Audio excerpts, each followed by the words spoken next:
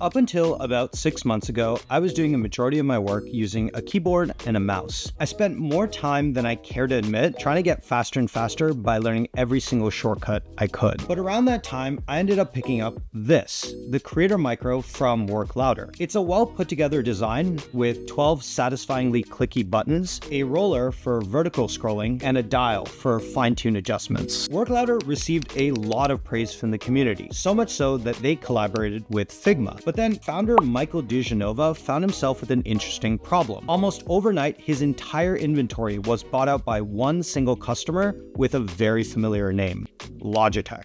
Now, Michael had seen this before. A big company buys product from the upstart, reverse engineers it, and then releases their own product to market. And I think we know finally what Logitech was up to. I swear, I'm done with the backstory.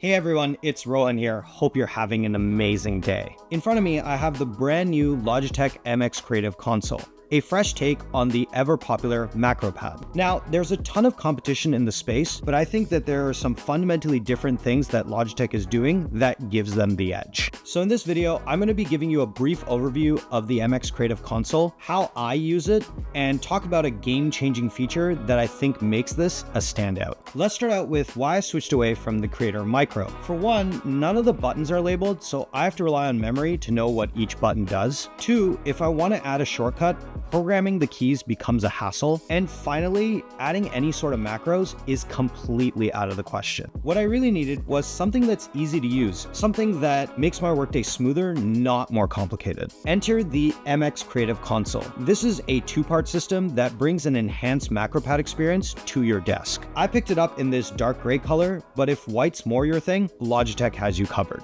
First, let's talk about the Creative Keypad.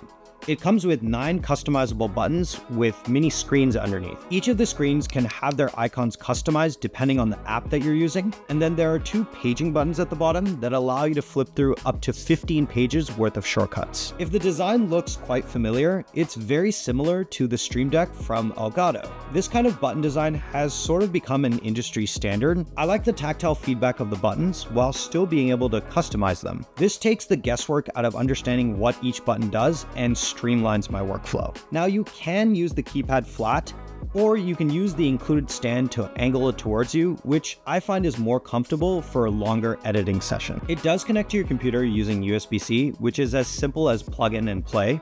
If there's one nitpick I have about this keypad is that I wish that it was wireless, but that isn't really a big deal. Now for my favorite part, the creative dial. This is where the real magic happens, especially if your workflow demands for a lot of fine tuning. In the center, it has this really big dial that's super smooth and premium feeling. It's really great for scrolling through things very quickly or tweaking things with precision. There's also some buttons and a roller that gives you even more control. One thing I wish that Logitech had included in the dial is some way to switch between a ratchet and free spin mode, something similar to what you might find on the scroll wheel on an MX Master 3.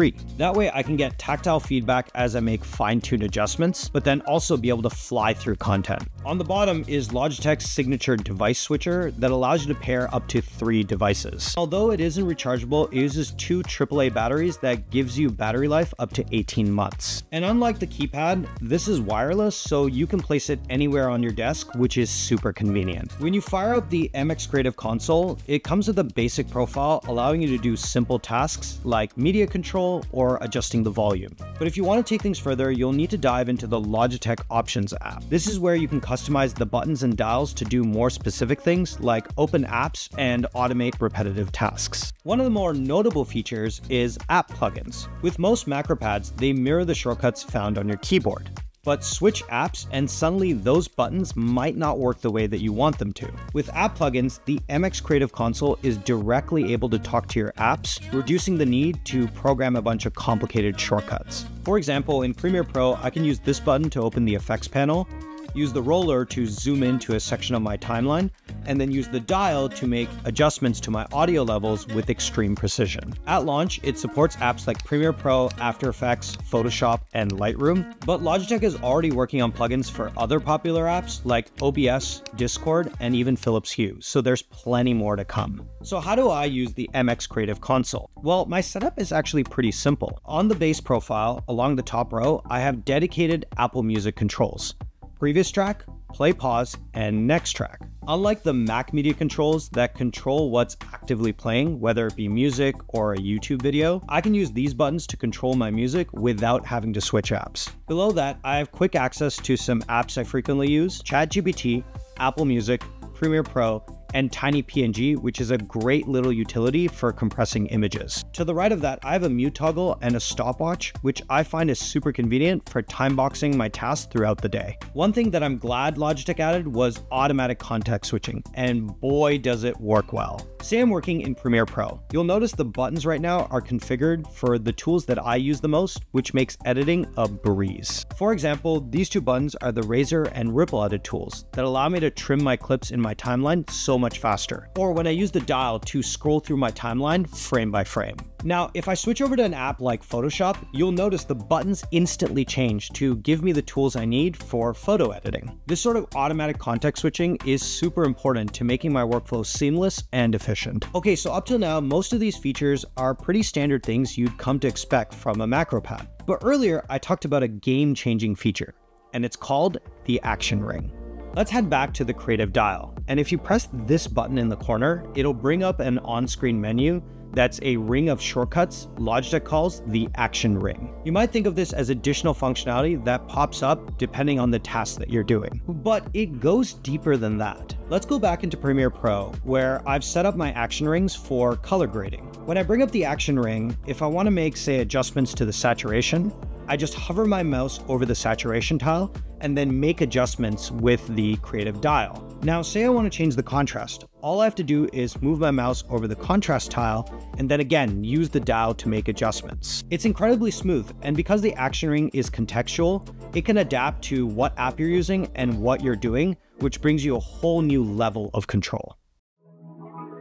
When you look at the system as a whole, the buttons, the dial, and the action ring, you begin to realize that Logitech has hit a lot of pain points for creatives, providing a good balance of hardware button and dials paired with a well thought out software experience that enhances workflows. If you're a creative professional or even just a daily user, I think the MX Creative Console is worth the look. Whether you're video editing, working in Photoshop, or just trying to streamline daily tasks, this system is extremely powerful, yet incredibly easy to use. If you have any questions about the MX Creative Console, or just want to see more content like this, drop a comment down below. And as always, if you've enjoyed this video, hit the like button and subscribe. Thanks for watching, and we'll catch you in the next one.